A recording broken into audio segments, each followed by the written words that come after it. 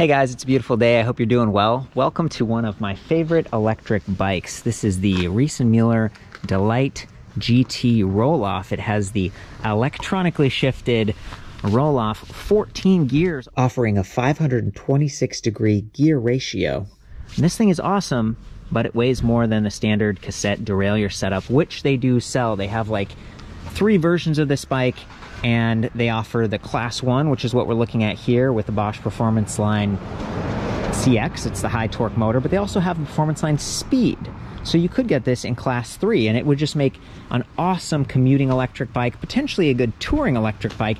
The setup we have right here just has a standard vertically mounting PowerTube 500, but they have a model called the Super Delite, which has 2 of those. So one in the down tube, one in the top tube. It adds some weight to the bike. I actually weighed this battery earlier at about 6.8 pounds with that plastic rubberized cover attached to the top. So, you know, for someone like me, I'm relatively lightweight. I'm an efficient rider, and I prefer to have a lower center of gravity. You can see how the battery's low like that. Motor is also very low. Versus, you know, you put some weight up here and the bike starts to change. This is already kind of a beefy electric bike, about 63 pounds, as shown without that lock and without this bottle. So this is a really cool fabric bottle that's got this proprietary mounting design right here. So it clips on to the near the steering tube up there. Very nice. And you'll see that they also have bottle cage bosses right there on the down tube and below the top tube, perfect for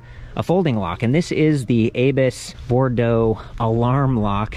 I think it's 6,000. This thing is awesome because it's key to like to match the battery Abus keys. I mean, everything on this bike is top of the line. The only complaint I have about it, of course, is going to be price. It's like $8,700 without some of the upgrades that you see here, like the Fox air fork and air shock in the rear. You know, that is nice because air is a little bit more adjustable than spring. It's going to lower the weight, and Fox just makes really nice stuff. Look at these black anodized stanchions right here, 34 millimeter stanchion diameter, just really, really beefy. But, you know, it comes back to like $8,700. That's the starting price. This is like $9,600 as shown.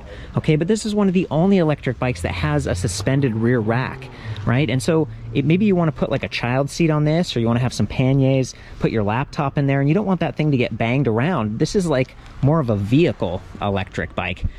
And I'm going to go through some of the other specs and things just to talk about it and give you a nice overview. There are some complaints, but it really depends on how you configure it. Again, I would probably go lightweight and a little bit crisp, more efficient shifting with standard cassette and derailleur. The electronic shifting is cool. It does connect to like the shift detection, so it automatically eases off as you shift gears up here. You just have a button, just up and down. You don't need to like press levers. You don't need that extra hand strength. You're not going to get mashing. You're not going to have to like tune up a derailleur over time. And there is no derailleur hanging down, so this is going to be a little bit less vulnerable, but it does feel a little bit more mechanical. There's more noise and kind of like friction happening, and that might reduce over time. This is like a brand new bike, kind of a demo bike that I'm checking out here today. The belt drives, those tend to last even longer than chains, and Riese Müller has done a really cool design work here with 60-tooth Gates carbon drive CDX. That's a center track cog up front, or chain ring. You can see it has that center track which matches this belt, so it doesn't start to go off to one side. That's what that's for. And it's got this nice aluminum alloy guard so you don't get your pants and stuff snagged. They've even got a little bit of a, it's almost like a guide on top. See, you've got a little, almost like for clearing mud or something potentially. And then there's this pulley wheel that raises it up and over that right chainstay. And the reason they do that is otherwise they would have to put a cut in the frame somewhere, or you'd have to like disassemble the whole rear swing arm, which is a lot of work if you have to do work, kind of maintenance or change a flat or anything like that on the rear wheel. So this is a really cool design. Quick release in the front and rear, which is really nice. I measured this like a 135 millimeter hub spacing, and then it's a 9 millimeter axle, and it's not a skewer. So this is an actual axle that's connected to that roll-off in the back, versus up front this has boost hub spacing, which means it's a little bit wider, 110 millimeters instead of 100, and it gives you a little bit more, it's like a sturdier bracing angle with the spokes. And then 15 millimeter quick release skewer that goes through, and again, Fox does a great job. You can actually dial that thing in, so you make sure your quick release lever is pointed up instead of down or forward where it could get snagged. I love that. We've got 180 millimeter hydraulic disc brakes, Magura, great setup here. Both of them have like this brake light activation. So I have the bike turned on right now, and if I pull one of these brakes, got the M99 in the rear, 5 LED lights. This is the M99 Mini up front, super, super bright, and it aims, and when you aim it, it actually kind of changes the position of the display. So one of the things I was concerned about earlier was like, this is an adjustable angle, custom Ergotech stem. Okay, it's very sturdy, it's beefy, it allows you to kind of raise the handlebar. Has a smaller clamp diameter than I was expecting, 25.4 versus 31.8 on a lot of other mountain bike setups. So maybe that's different on the GX. Instead of these smooth like city tires, they're more off-road oriented, which makes sense. It's a full suspension bike. Again, the suspended rack is what really sells me, and just a beautiful design. Everything on this is just, they scrutinize the details. But the point being, you want a really sturdy adjustable angle stem if you're going to have one. And they've done that, but then this is the Bosch Kiox display. That's an upgrade. And so if you get that, it's like, well, you don't want this to glare in your face. You might want to adjust the angle a little bit. And I was concerned, how are you going to do that and also adjust the headlight? And they've figured out, they've engineered a solution. So they're kind of connected right here on this like pivot, and then I think there's another pivot point down here, so you can aim the light independently. Just awesome, just so cool to see that, very exciting. And I got started on this whole rant because I was looking at these Magura brakes. Quad piston calipers up front, 180 millimeter Magura rotor. In the rear, they actually have a special rotor that's designed to fit with the Rohloff hub. So this is branded as Rohloff, still 180 millimeters, and then that's like the servo and the gearing that electronically shifts all the gears in there. It's a pretty cool setup. Love that they've gone with black spokes. They've even got the reinforcement eyelets, excellent rims, nice adjustable length kickstand with, you know, it's really tucked away. This bike, in a lot of ways, it's kind of the standard. Like if you were going to have money as like no object and you were going to try to make the best decisions possible and even design your own stuff, what would you do? This bike does it. And to me, that's very exciting. As a Class 1 electric bike, this is permissible in the most locations. So you could take this on like a little bit of off-road trail riding if you wanted to, even with these relatively smooth tires. These are the Schwalbe Supermoto X 27.5 by 2.4. So they're, you know, it's good volume. This isn't quite boost, or I'm sorry, plus size. It is boost hub spacing up front, but it's not quite plus size. And I think it's a pretty good, you know, stability, comfort, air volume, but not so big that, you know, it gets kind of cumbersome or creates more drag or the steering becomes heavier.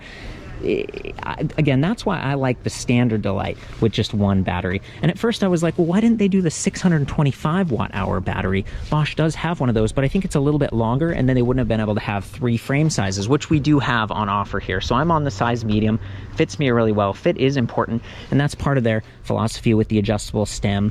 Riese Müller has always been about like full suspension, and they have this full suspension folding bike. It's called like the Bird, and it gives you more control. So you're not bouncing around. You're just like a car or something. You want good lights, you want safety, you want comfort and control, and that's really what you get with this bike.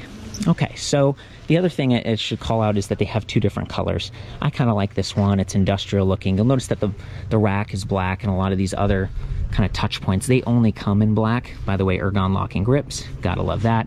But they have this nice red color as well, so it could be like a his and hers setup, or if you just want to get one that's a little bit flashier looking and maybe keep you more visible when you're on the road. We have those really bright lights. We also have reflective sidewall stripes and puncture protection on those tires, so shouldn't have to worry too much about that.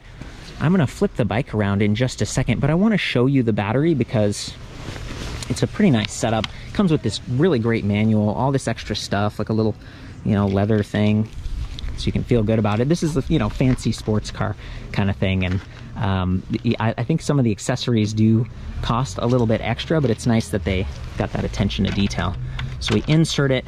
This is one of the ABIS Plus locks, so that's how it potentially lines up with your folding lock or additional accessories that ABIS sells.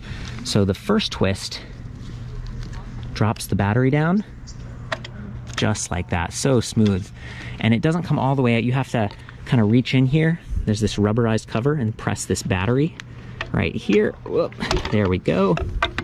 Again, 6.4 pounds just on the battery, but 6.8 with all the covers and everything extra that you see here. 36 volts, 13.4 amp hours for roughly 500 watt hours of capacity. So that's my one complaint. I mean, you either got to determine, yeah, I know I'm going to go further. I want to get the Super Delite with 2 batteries and pay even more. Or I'll get the regular Delite and then I'll just buy an extra battery for the occasional longer ride. But look how big this is. You know, if you had this in a pannier, it would be, you know, it'd fill it pretty well. Maybe you could put it on top of this rack back here. This is only rated at about 44 pounds, 20 kilograms, whereas a lot of other bike racks I see are rated at 25 kilograms, 55. It's a minor thing, but considering how beefy this thing looks, I was always a little bit surprised about that. And then I wondered about these like metal blade sort of things. What's going on there? Perhaps it's just a style thing. It's probably going to block panniers from rubbing against your tires.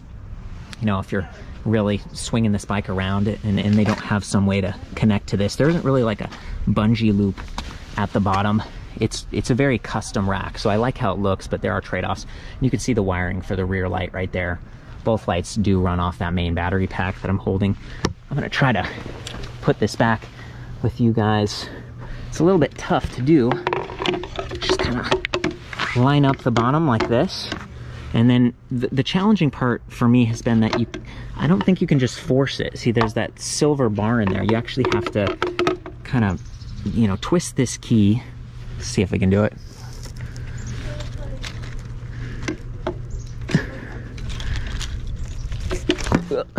I got it! So I had to twist it pretty hard, and then it opens up, and then you can start to hear it clicking. There it is. And it clicks all the way in. Make sure that it's secure before you start riding away. I've had situations where the battery sort of fell off when I was riding, and that's no fun. They do give you the standard Bosch charger, which it's 4 amp versus 2 amp, so it's going to charge a little bit faster, get you out there riding again quickly.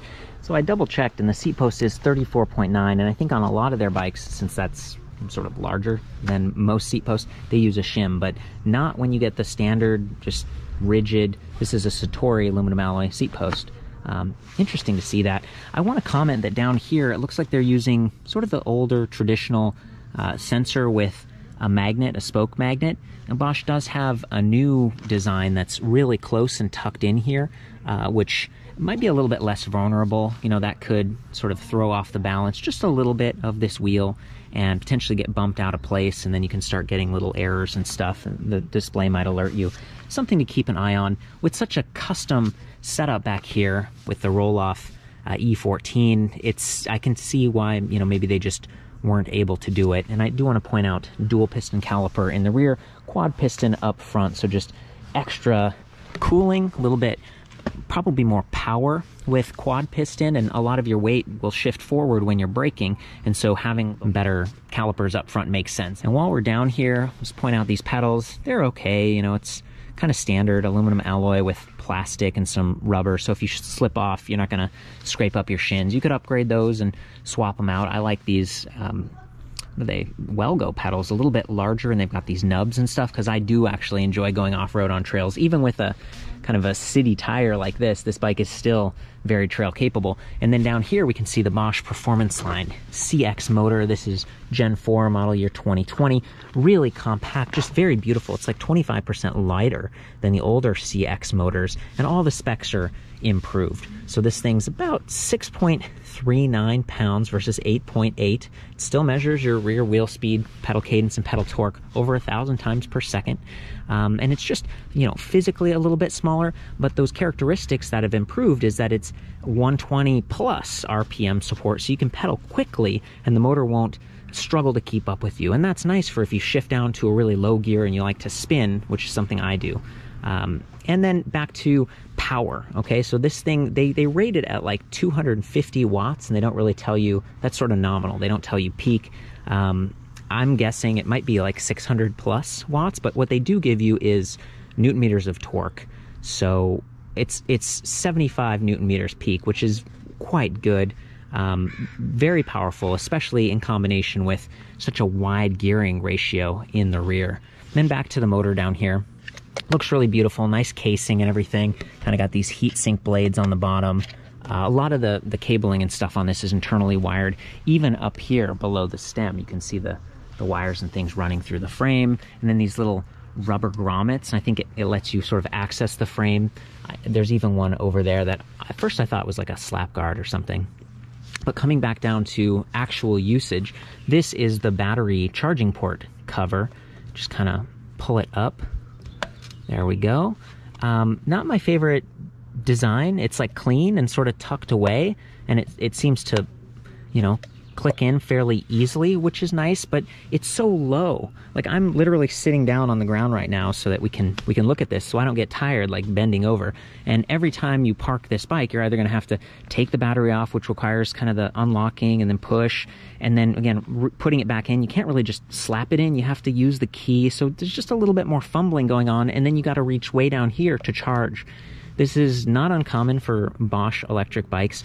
I just feel like, you know, now we're on the non-drive side of the bike, so it's leaning towards us, which makes it even more difficult to reach. And imagine you're plugged in and then this crank arm gets bumped. It goes right past that charging port. So that's the one area that, you know, it might add a little weight and inconvenience, maybe a reliability question. But if they could put it on the drivetrain side of the bike up high, like right here, that would be awesome, especially for people who struggle to bend down and stuff. So there's a little kind of an extra thought for you.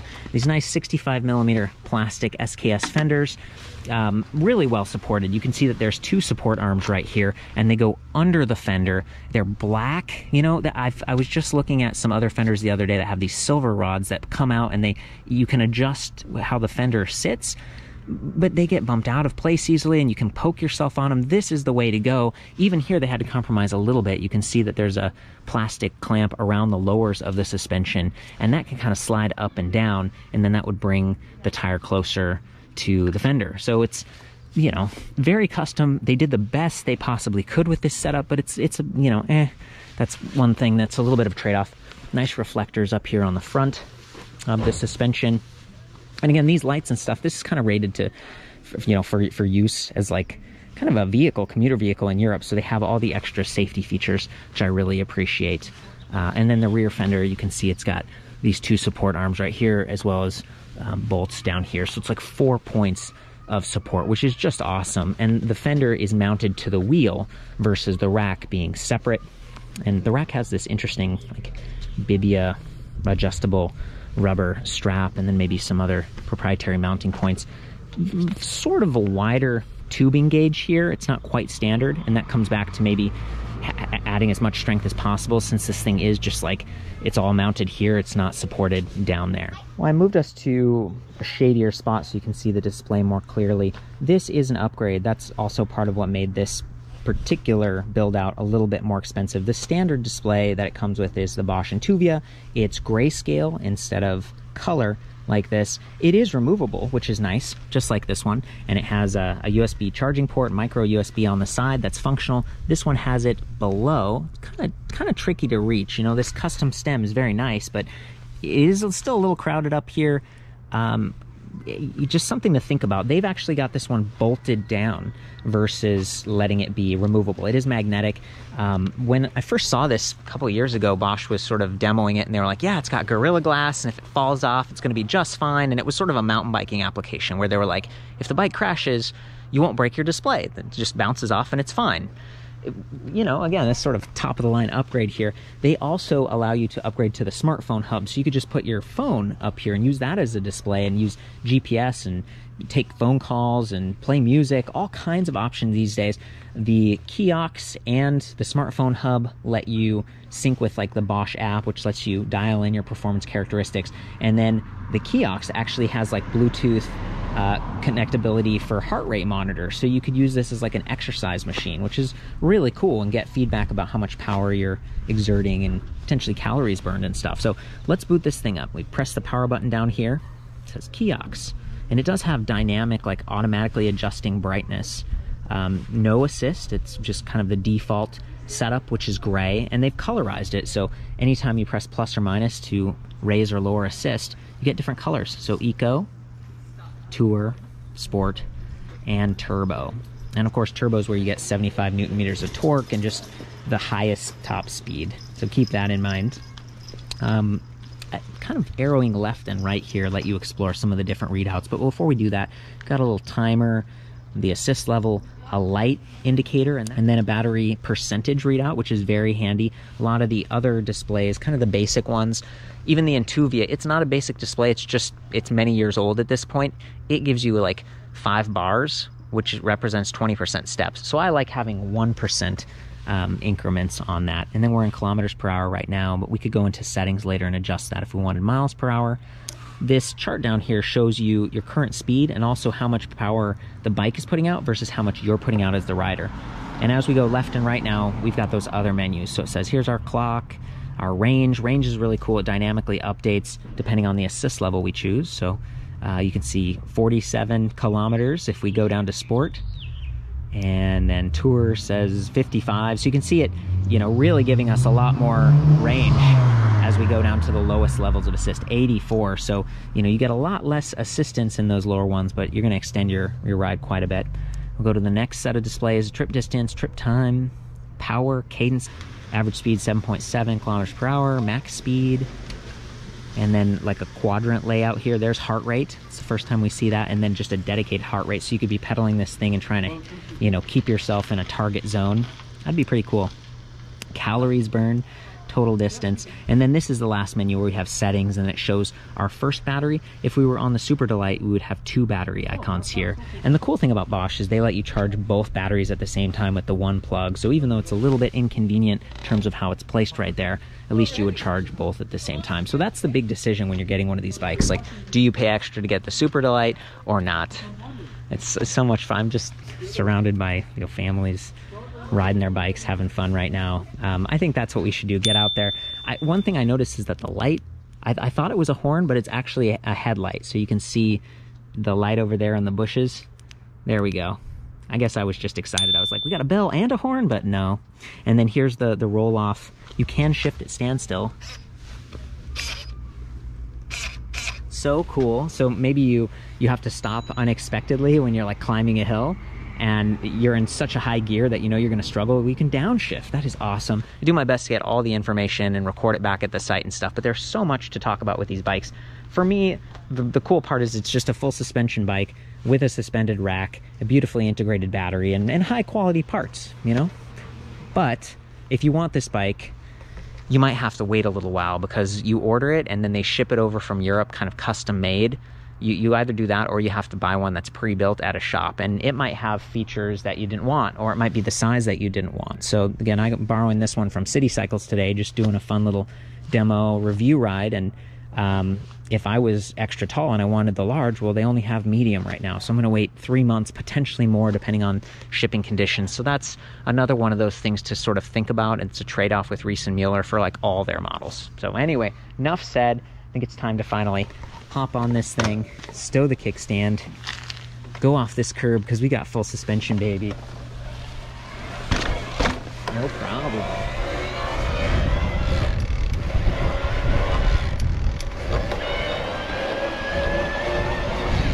Now we're in eco mode right now, which is like the lowest level of assist, and yet it's still kind of loud. Fairly stable handling here. Shifting gears.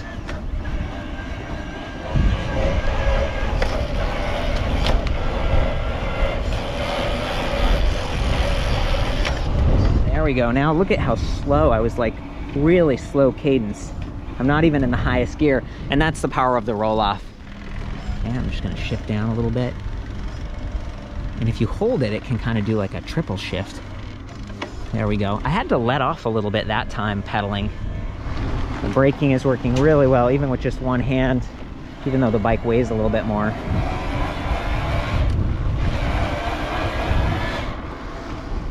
Yeah, so that might be one of the trade-offs to consider here, is like how much noise the bike's gonna make. And I think it would be a little bit quieter if we had a cassette. Even just the belt going through that pulley system adds a little bit of work and friction.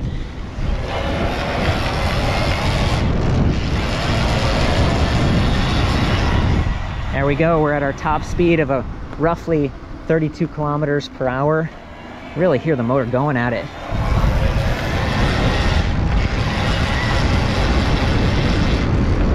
There we go. I outpaced it for a minute there, so the motor kind of faded out and things got a lot quieter.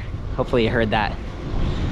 Okay guys, from here you can see that nice chain like guide, and then we got the pulley wheel elevating the belt from Gates, raising it above that swing arm so you don't have to have a cut through the frame. And this is really, it's like a swing arm, so the suspension design isn't quite as fancy as some of the full suspension mountain bikes where the wheel kind of goes vertically up and down. This has a little bit more of a rainbow effect, and it's a little bit heavier, but still, for an urban kind of a full suspension design, the mid-drive, like this is still is a nice setup. Potentially the double battery, that's pretty unique. So 60 tooth on that chain ring or belt ring, 170 millimeter crank arms, and then back here we've got a 22 tooth cog in the rear. And just remember not to over tighten that quick release if you're doing wheel maintenance or something, because that can cause some issues with the speed hub from Rohloff. The electronic shifting can be a little bit sensitive. That said, you don't want it to be too loose either and have some sort of a mechanical failure. If you get the upgraded Fox air suspension, you can sag it for your body weight, which is really nice. Lighter weight, a little bit more maintenance for an air suspension than the spring suspensions from SR Suntour, and you know, it's a $700 upgrade, so keep that in mind. I do have them both open right now just to feel the travel, and for me the comfort is totally worth the efficiency loss, but they do have compression adjust so you can almost lock it out, and then there's also rebound adjust, so how quickly the suspension rebounds depending on the type of terrain you're riding. And it's kind of nice, they put some friction into the drivetrain, so if you backpedal, it doesn't actually cycle the chain, or in this case the belt, for drivetrain maintenance. So that's a bit of a trade-off, but it does have this like kind of a clicky friction thing, so it won't just spin out of control and hit your shins or something. That's kind of nice.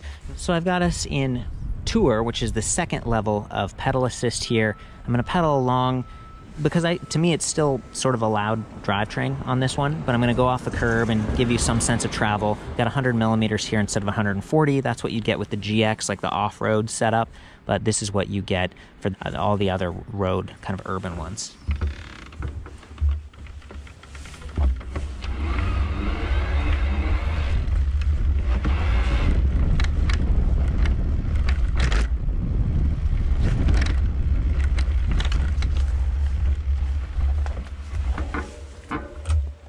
Nice. I'm going down a hill, so the motor's really not having to work too hard.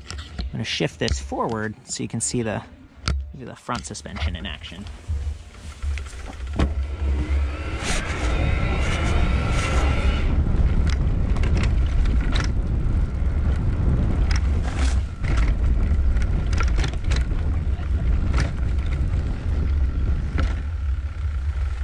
Lots of fun. Actually caught some air there, and I kicked the rear rack when I was getting off just because it is extended a ways. They've got this nice sloping down tube, makes the bike a little bit more approachable, and I've recorded the standover height, minimum saddle height and stuff back at the site for you. Now we're up in turbo. Just listen to the motor, how quickly it starts and stops and how dynamic it is based on how I'm pedaling, how much pressure I'm exerting, and then listen for some of the gear shifting and the pausing, which is the shift detection feature from Bosch.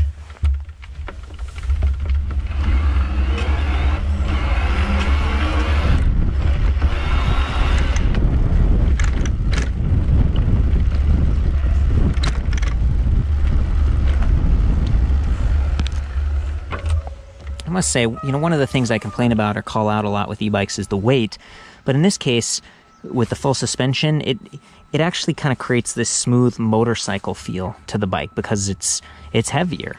So I'm not getting as much like wobble or jittering happening. There's a little bit of rattling, possibly the lock right here and maybe that bottle up front, but the rack itself feels very sturdy. I mean, it's just it's like cross between a bicycle and a lightweight sporty motorcycle. So this is a hill I've been climbing just to test out some of the different drive modes and, you know, kind of get an idea for how powerful one e-bike is compared to another. And the Bosch system has no problem as long as you shift gears thoughtfully. Like if you're in a really high gear, it doesn't matter if you're in, you know, we're in Tour right now, but all the way up to maybe turbo, it's still going to be slow and it's going to take a minute to get up to speed. You know, this drivetrain, it really depends on you as a rider. So having 14 gears and such a wide range of cadence options, it really empowers you to be efficient or not. Kind of like a middle gear here. I'm just going to pedal along. Whoop.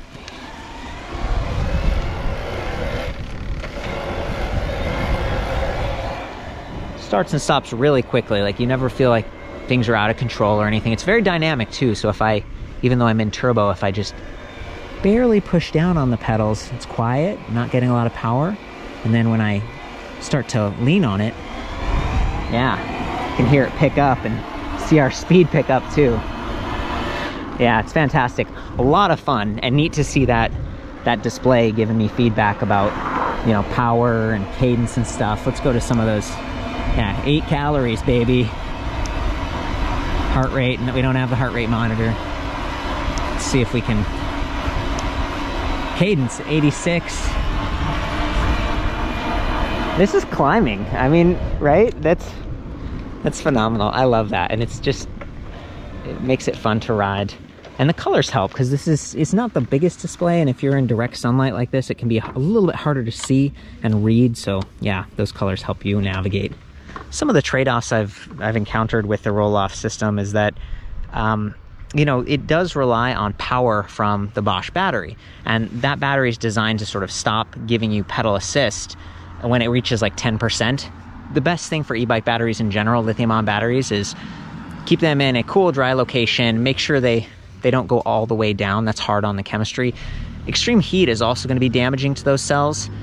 Extreme cold, it's going to limit your range. It's almost like it puts it in a coma or something, but it's not as hard as like heat. So if you can't park this bike inside somewhere, at least you could bring the battery to a safer location. So anyway, with that remaining 10% that it automatically tries to save, it's going to run those lights. It's going to let you shift that, you know, that hub back there.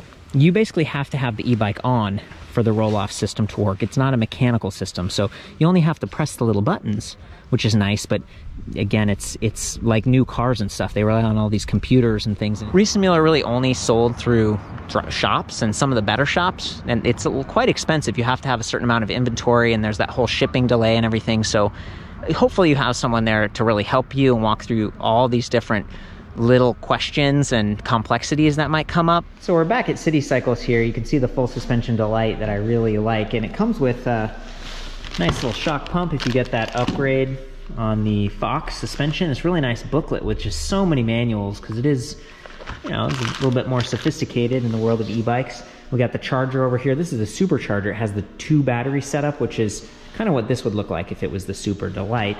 And then we got the Nevo over there that's pretty approachable with the step-through frame. Now, it's more expensive to get the Delite, but for me, you know, I guess I just want to take you back here. See how this has like a suspension seat post right there? That is nice. It gives you back and shoulder comfort, but if you're standing on the pedals, maybe trying to already give yourself back and shoulder support, then your knees take a bit of a hit with a hardtail.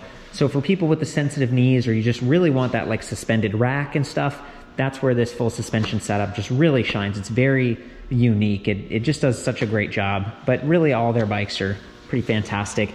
And then here's the kind of the stubby tires with the Schwalbe Rock Razor. These are the same tires that you'd get if you upgraded and got the GX instead of the GT, and that's the off-road version of the Delite. Still 27.5 wheel diameter, which is a nice compromise, sort of a lower attack angle, without having, you know, such a big wheel that it's raising the frame and not giving you enough space to have some of these wider tires. You know, 2.4 inch right there. It's a pretty good setup. Well, guys, that's it. That's the Delite GT Rohloff with the Rohloff E14 electronically shifting 526-degree planetary hub in the rear. I mean, that's pretty cool. They also have the GT Touring, which is just a standard cassette derailleur. It's kind of my favorite. It's light, it's quick. And then they have the Enviolo, which is, again, adds a little bit more weight, but that one, there's not gears like stepped. It's a continuously variable transmission. Very cool, but a little bit more, kind of a little bit of drag on that system by comparison. And you kind of got this like shifting mechanism. It's a little bit different. All the coolest new tech from Riese Müller. I definitely enjoy looking at these bikes. That's why, for me, this is like a top pick in terms of premium for commuting or for like a touring potentially if you got that second battery. I've listed all the details back at the site, and I've got a cool comparison tool so you can look at other full suspension e-bikes and determine whether you need the suspended rear rack or what your budget is like. A lot of people, you know, use the Performance Line CX motor for high torque, and it's a really good option in my opinion, especially since you can get it in Class 1 like this bike or Class 3. I hope that answers your question. I love you guys. Chime in with any comments or feedback, and if you've had this bike or if you've dealt with Riese Müller and what the shipping times and stuff are like. I always enjoy hearing that, either in the comments here or in the forums, and we'll see you on the next one. Ride safe.